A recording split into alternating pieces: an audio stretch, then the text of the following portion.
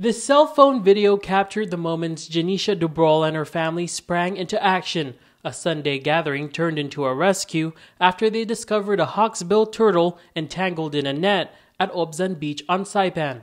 And I was just snorkeling and I ended up swimming towards them, and they told me that they see something in the water and they thought something was caught into it because they saw a little splashing.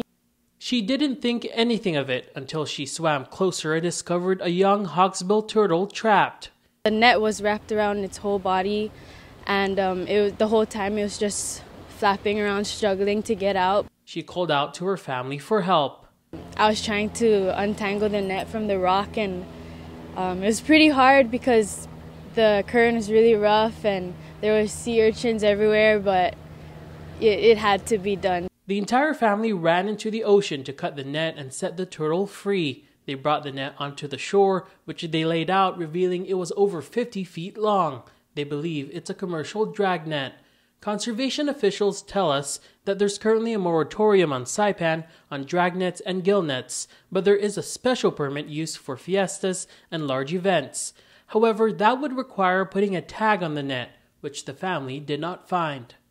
It was hard not to cry, It was really heartbreaking to see because honestly, I feel like it's just the type of things you hear about and you never witness firsthand, but just because you don't see it doesn't mean it's not happening. The 20-year-old college student studying natural resource management at Northern Marianas College wants to raise awareness about the issue.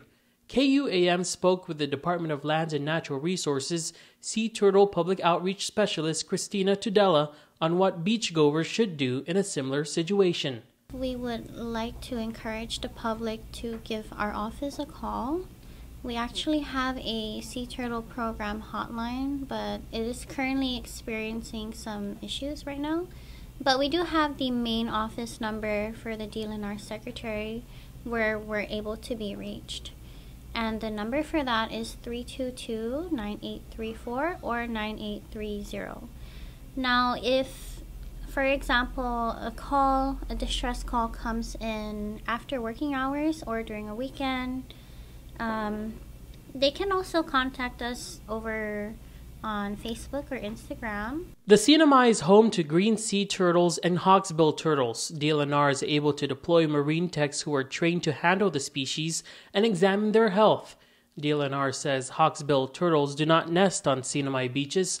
They become critically endangered partly because poachers use their shells for jewelry and decoration. It really sucks to see that it happened, but I'm glad it found its way to my family and I. Thomas Manglona, KUAM News, Saipan.